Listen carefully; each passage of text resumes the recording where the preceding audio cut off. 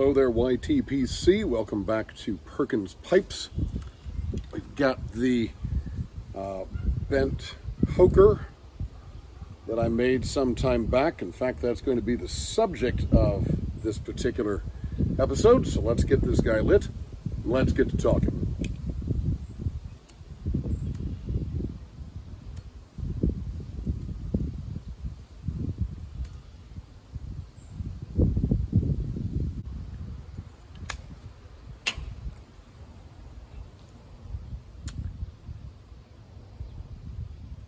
So, I want to talk about making things.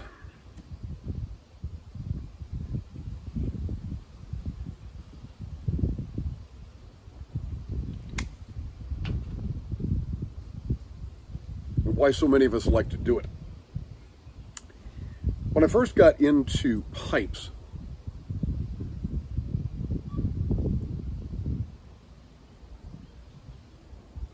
the only pipe I had was my dad's K. Woody number 69 large pot, which I've featured on here numerous times. I'd found it in cleaning out my parents' house.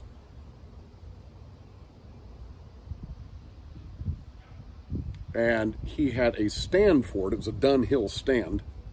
So that was kind of cool. And then I discovered a second of his pipes, another K. Woody Campus.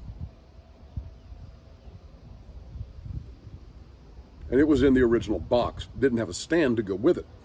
So one of the first things I decided to do was make a stand for that pipe. I'm going to bring up a picture of it here now. Actually, I keep my, my Savinelli Bing's favorite in this. It's a little bit longer pipe, and actually the stand was better suited for a little bit longer pipe. So I made this just out of scrap wood in the garage.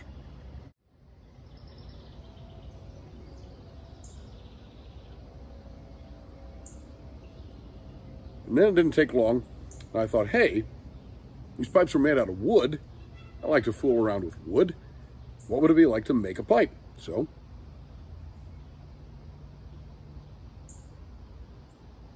got online, did some research, found a kit pipe on Amazon, which I ended up shaping and finishing into this bent poker. Which, by the way, I enjoy this.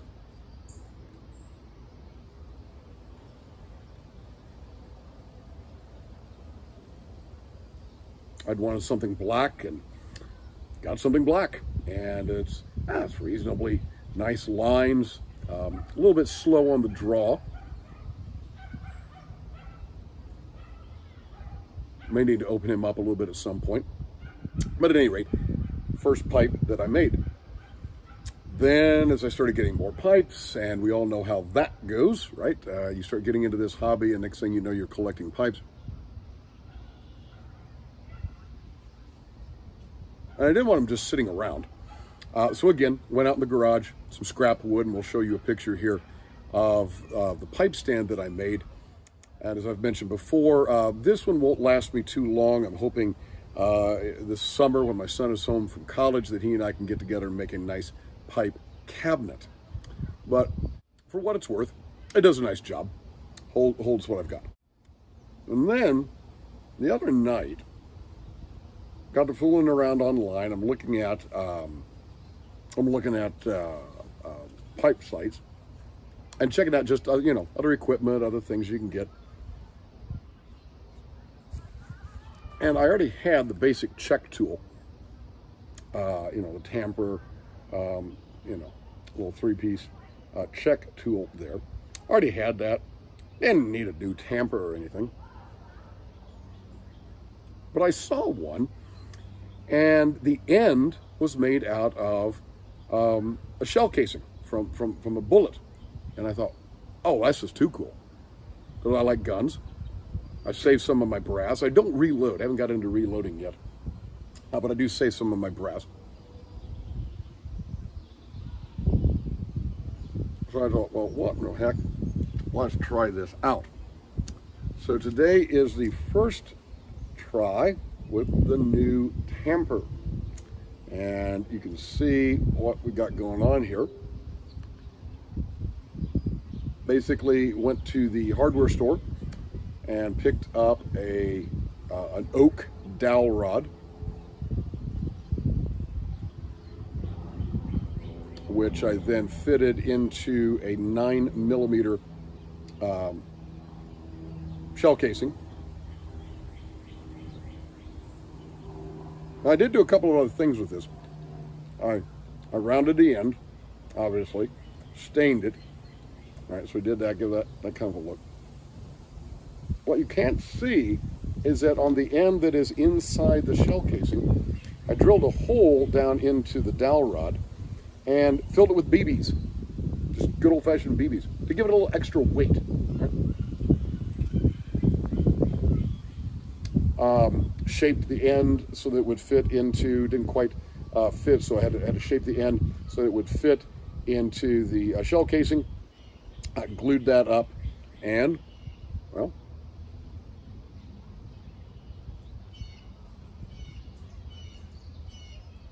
oh yeah,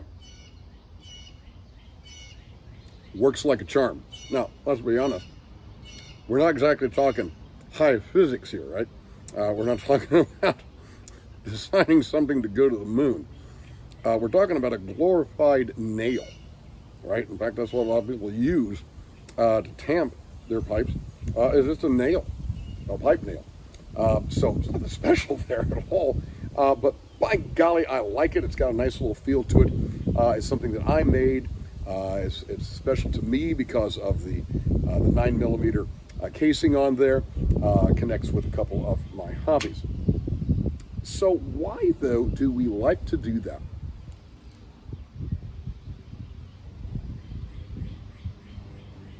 Why do we like to make things?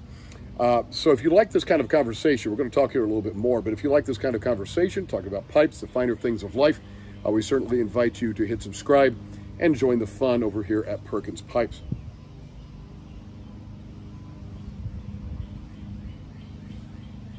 I don't know, I think there's just something fun about making things. Those of us who just like to do that, we like to do it.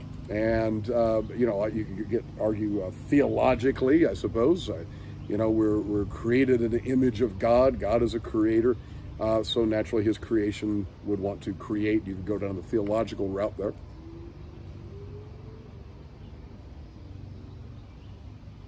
My father-in-law liked to create. He liked to cook. He liked to make fly rods and tie flies for fly fishing.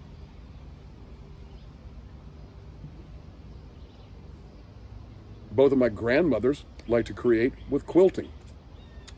My son is, as I mentioned in a previous episode, he just finished his degree in industrial design at Purdue University. He likes to create that way. My daughter, she likes to create through photography and some painting and some other things, primarily photography for her.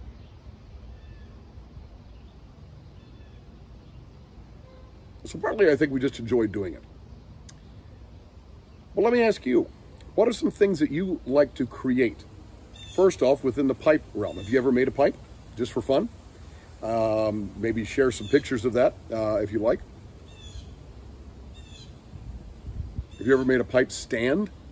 I will tell you, making your own tamper is about as easy as pie. Very easy thing to do. And by golly, I can tell right away I'm going to get a lot of use out of this. So do you make anything regarding pipes?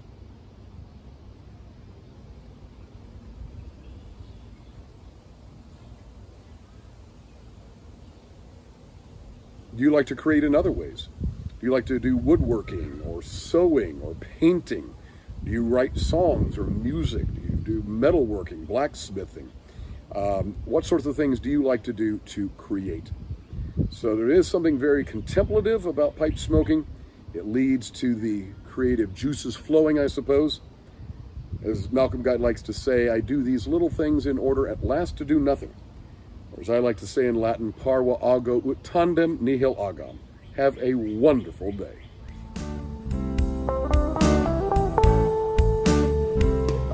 There was a man who walked the earth.